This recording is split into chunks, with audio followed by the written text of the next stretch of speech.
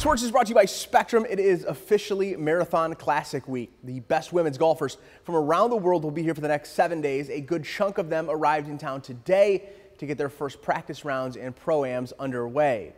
This is a huge story, and it happened over at Sylvania Country Club this afternoon. Lizzie Wynn, still in college at Seton Hall, a Toledo native. She graduated from St. Ursula, played in the Monday qualifier today, and she won the thing. That puts her directly into the tournament.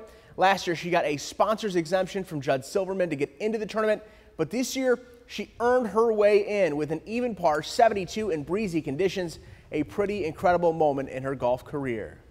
This year was more like, now my hard work's paying off. Like, I played for this spot and I got it, so it's pretty exciting. I'm really happy. Third time's a charm. This is my third time playing in it, and, I did what I had to do, so extremely satisfying.